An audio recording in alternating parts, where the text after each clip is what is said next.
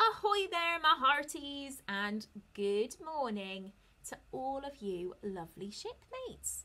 Now then, we're at the last day of the week already. How? How has that happened? I think I know how it's happened. I think my week has flown by because this has been my favourite week of home learning that we've done. And that's mainly down to all of the amazing effort and things that you've been doing at home.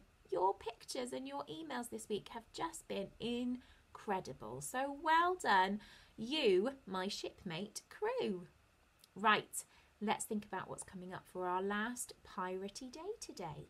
So, first of all, what day of the week are we on? We're on our last working day of the week.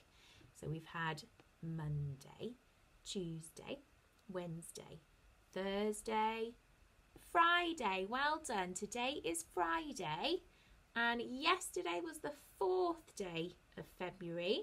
So we want one more today, but we want to use our ordinal number. So today we're on the 5th day of February. Well done. Friday the 5th of February. Coming up today, our last new diagraph for the week, and then we've got a piratey game to play again to help us practice it. And then some reading time, and then after break, another piratey job for our maths today. We're going to make some flags today.